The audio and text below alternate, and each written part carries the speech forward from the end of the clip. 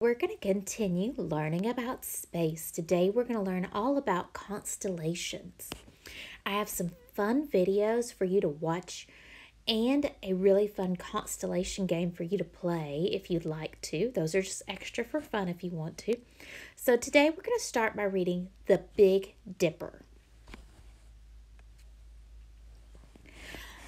I like to go outside at night. Everything is still and dark. At night, I can see the stars. Some nights the stars are very bright. They look close too. It seems that I can almost touch them. I know I cannot.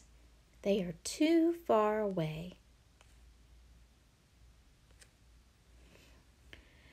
My father and I look at the stars. We look at them in the summer and in the winter. They are not always the same. In the summer, these are some of the stars I see. Turn and talk to your parent for just a minute. You can pause the video after I ask the questions. What does this illustration show?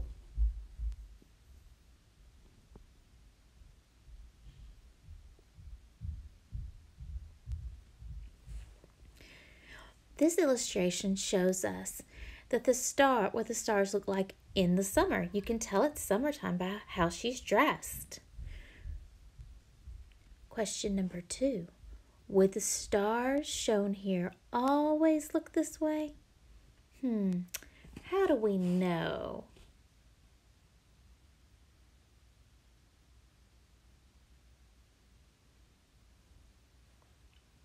Now, class, the author is giving us some helpful hints to tell us that stars change throughout the seasons.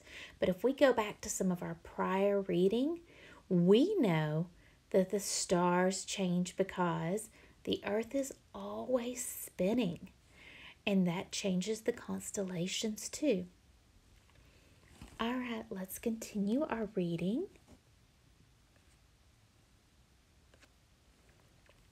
In winter, I see these stars, but there are some stars that I can see in summer and in winter.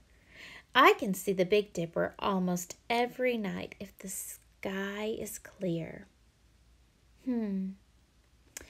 Let's stop and think about what we've learned about stars so far. Take a few seconds and think about one fact you've learned about the stars and tell it to your parent.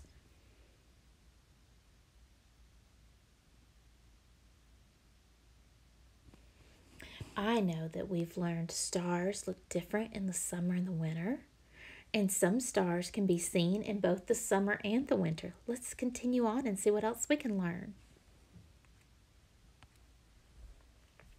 Long ago, people drank water from the dippers. The dipper in the sky looks like a water dipper. It has a bent handle and it has a little bowl. There are 3 stars in the handle of the dipper, and there are 4 stars in the bowl. On these pages, the author uses the name the Big Dipper, but the author doesn't tell us exactly what a Big Dipper is.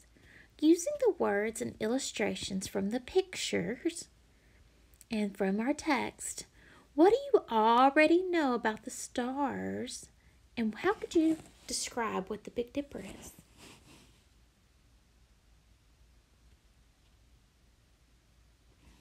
The Big Dipper is a group of stars that looks like a water dipper. A water dipper has a handle and a bowl.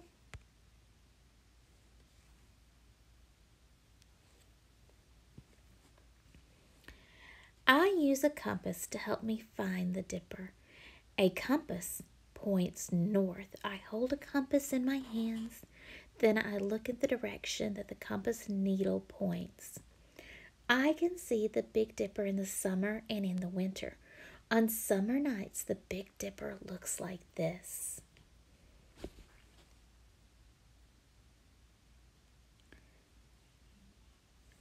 Now, class, we learned about what a compass does when we are in social studies.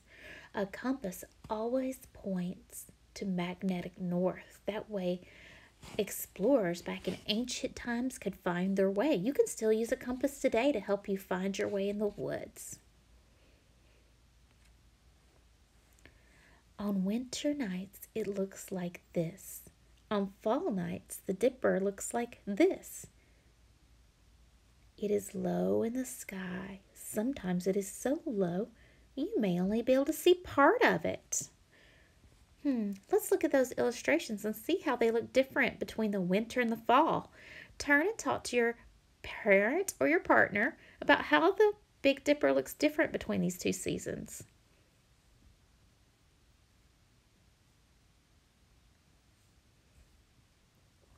Is there anything you notice that is the same about the Big Dipper in these two seasons?